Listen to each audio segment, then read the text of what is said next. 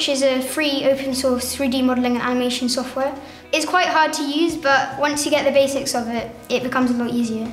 We start off with a simple cube. I've learned how to model it, how to edit it, and things like sculpting and colouring it. You can pretty much make anything you want. Like, I know some people in my group have made Baymax from a movie and loads of stuff.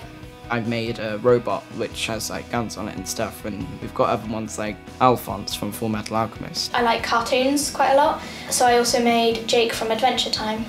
I'd just like to say, come on the course if you can, if you have the chance. It's really good. I would tell my friends to come.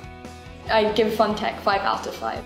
I'd never done anything with FunTech before, and when I came, I loved it. When I get home, I think I'm going to build on the skills I've learnt at FunTech more.